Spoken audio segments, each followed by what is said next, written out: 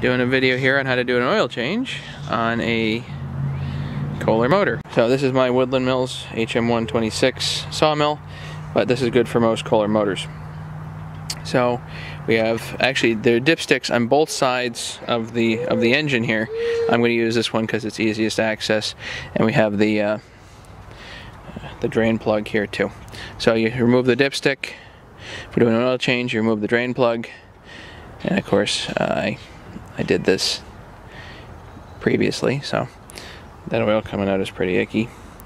What I did was I took a Sharpie and wrote on the paint here what the size was. This is actually a 13mm bolt, and oddly enough, it's also 13 foot-pounds of torque to put that back on.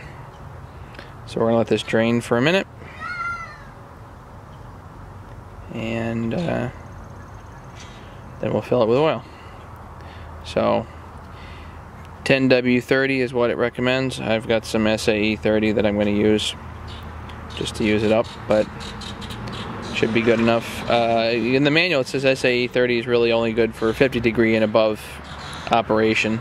So since I'm not going to be running this winter, at least I hope not, should be fine. And if I am going to run it this winter, I'll change out the oil for something a little thinner. Alright, we've finished draining here, so I'm gonna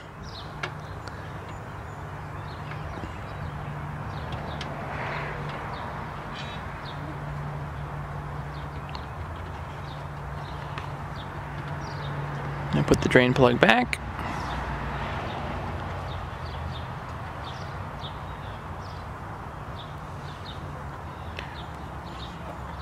I'm gonna tighten this gently here by hand, and I'm going to hit it with the torque wrench later. Alright, so dipstick out.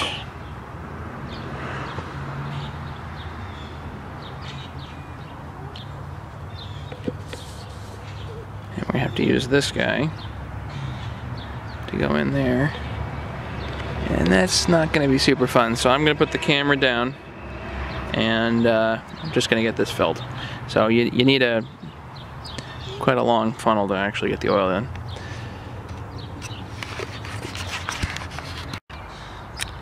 Okay, so you fill up the hole here until basically the oil overflows out the hole. The reason is because this is a splash type oiling system, so the oil is down in the base of the crankcase. So you basically just fill it up good and put the top on and make sure the crankcase nut is tight right there. Make sure that's tight to 13 foot-pounds, and you've changed the oil. That's that. Hope you liked my video. Don't forget to subscribe.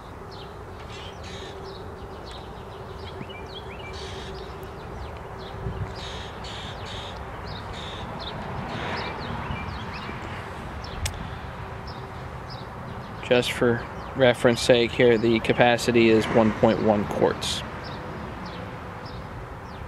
And the preference is 10W30 according to Kohler.